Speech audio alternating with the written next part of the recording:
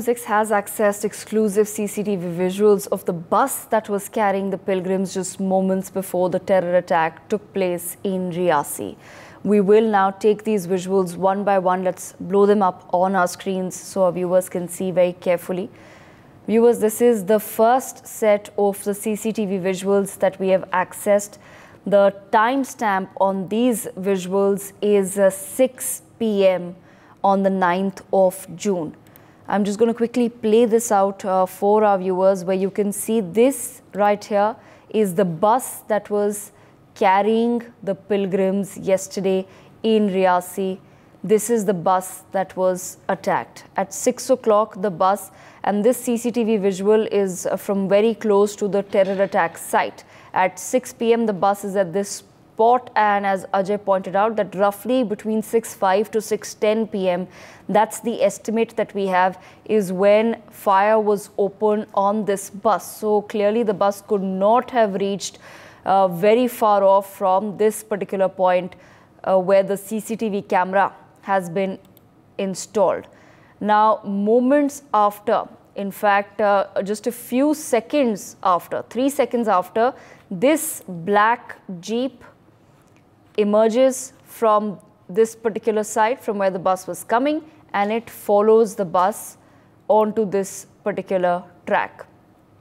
So this is the first set of the CCTV visuals, which shows the bus carrying the pilgrims, that black Jeep that we just saw, and the second car right here, which from the looks of it seems to be a cab, a tourist cab, it seems like it. So this is what has emerged as far as the CCTV visuals are concerned. Like I said, with a timestamp of about 6 p.m. and we're roughly looking at all of this movement happening between 6 p.m. 30 seconds to 6 p.m. 1 minute 30 seconds. So two cars, viewers, we can understand from these particular visuals. Two cars were in close proximity to the bus that was carrying the pilgrims yesterday. It is possible, as per the investigative agencies, that those who were traveling in these vehicles, the drivers and passengers, may have possibly seen something, because they surely were on the same path. So it is not possible, unless there was a diversion ahead, which is unlikely. It is not possible that these cars that were so close to the bus did not see something. They were going in the exact same direction. And because the area is slightly hilly, we all know that the speed limit, in fact, is not too high. However, I move on now to the next visual that has been accessed by NewsX. And the timestamp on this visual is 6:02 p.m. So right after exactly 30 seconds of when the first CCTV visual stops, we see another CCTV footage where a white van, a lone white van, is seen coming from the opposite direction. So it is quite likely that this car would have possibly seen something as well. That is, of course, what is coming out as far as the initial probe is concerned. This particular car does seem to be at a higher speed than the other cars that we have seen. However, these are the two CCTV visuals that have emerged. We'll put both of these CCTV visuals on our screens so that we can take a larger perspective of what has happened here. As per the investigative agencies, they are now looking for the drivers and passengers of all of these three vehicles that have been in close proximity to the bus that was attacked yesterday by terrorists, because it is possible, as I have mentioned earlier, that those in these vehicles could have possibly seen something, especially the two vehicles that were tailing the bus, that were right behind the bus.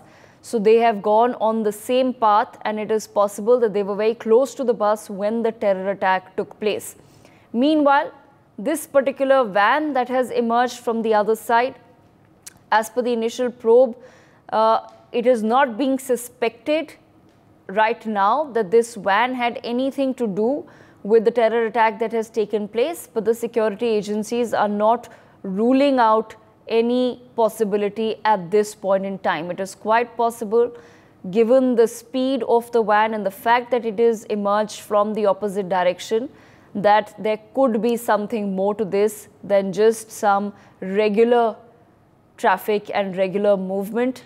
However, the investigative agencies at this point in time, viewers, we are learning, are trying to now understand and speak to the people who were around this specific bus that was attacked to see whether they have actually seen something or not. What we also have to keep in mind is that the time of the terror attack, which is 6:10 p.m., is approximate. It could have happened earlier as well, but we know that it's happened between 6 to 6:10 p.m. That's the information that we have with us right now.